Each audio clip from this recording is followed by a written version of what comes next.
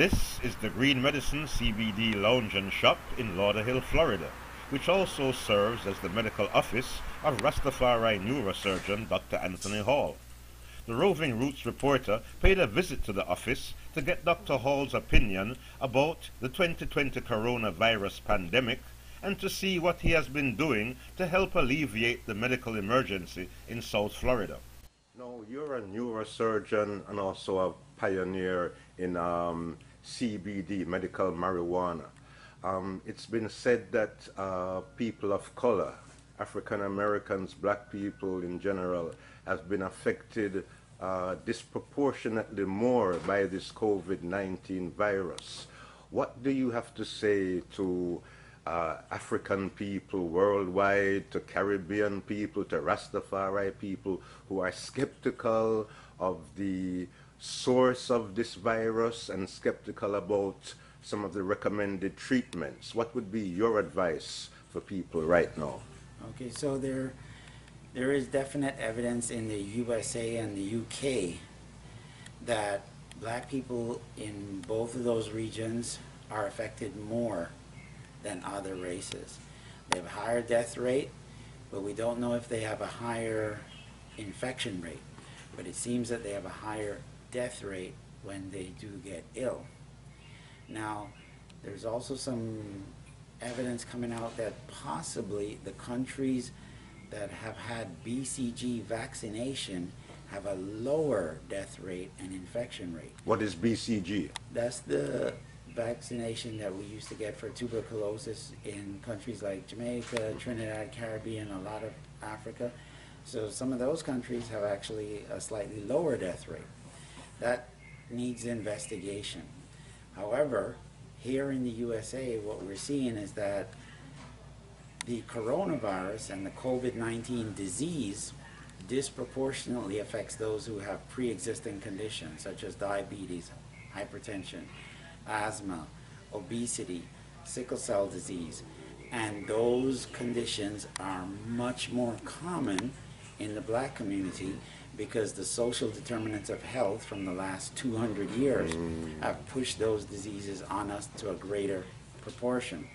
So therefore, when a black person gets the disease, statistically, they're going to do worse than a person who's not black.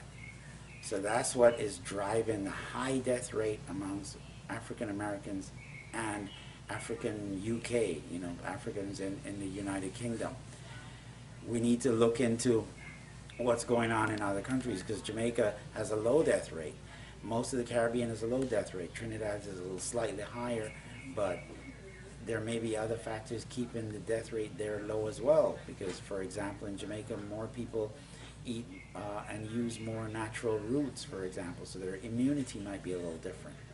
So since the coronavirus and COVID disease attacks your immunity, we need to look into research on that.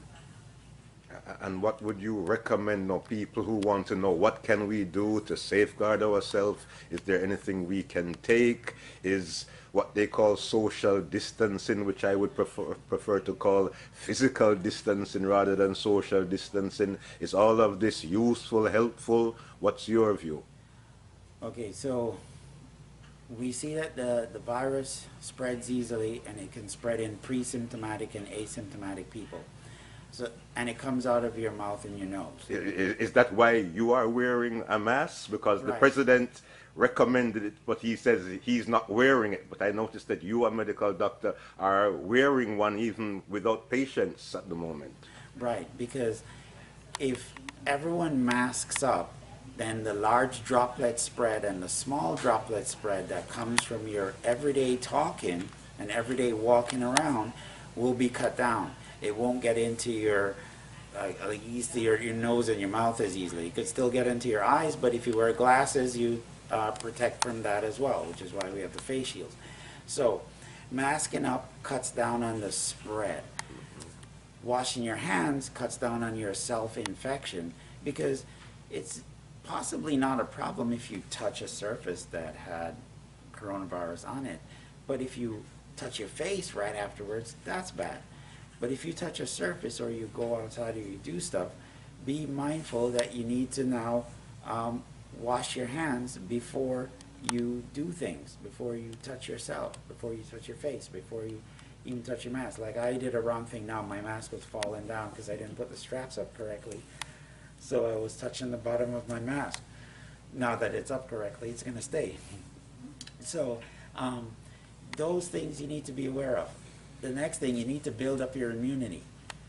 You can use vitamins, herbals, cannabis plants, whatever it is. Use immune boosters and immune building.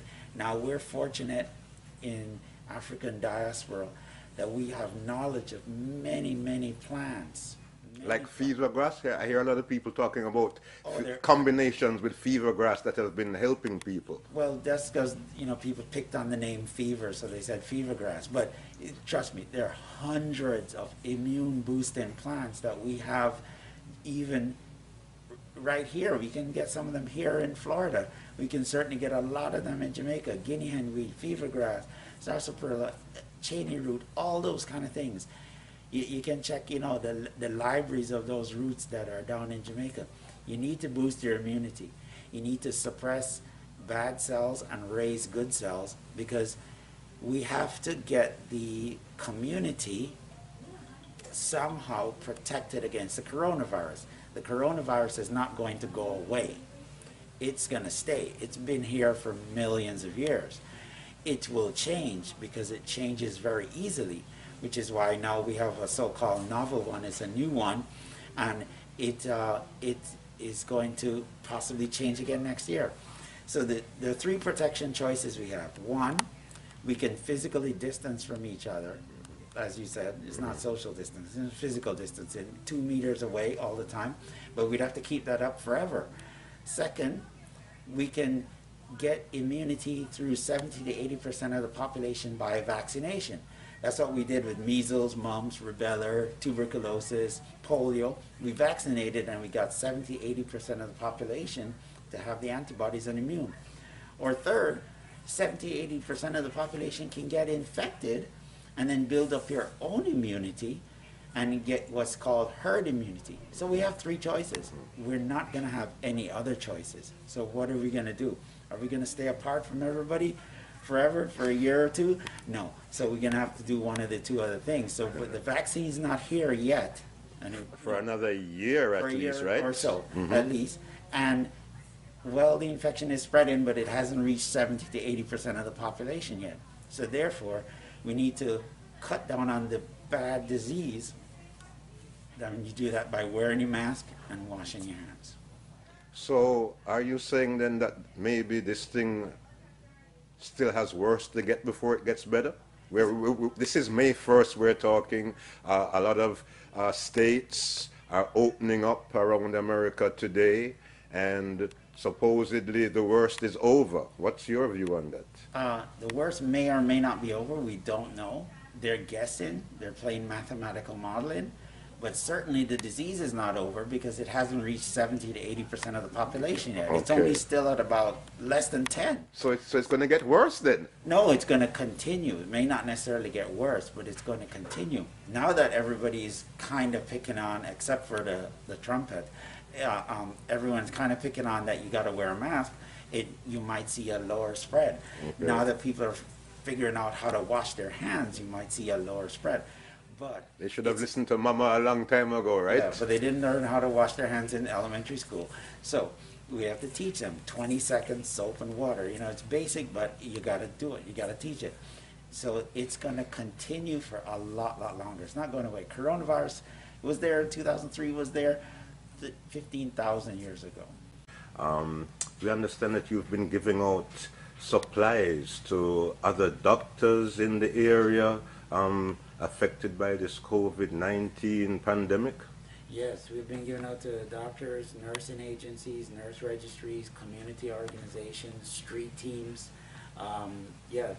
Coming through the Florida State Medical Association, the Florida Black Legislative Caucus, the assistance of Becker Law, Yolanda Cash Jackson, as well as our local National Medical Association chapters, such as the James Sistrunk Medical Society and the James W. Bridges Medical Society.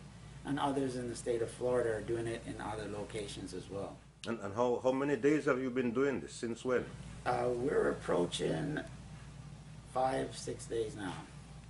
And what exactly are you providing? What kind of supplies do you have here? So we're providing like the N95 masks. We're also providing these, which are level 2 surgical masks.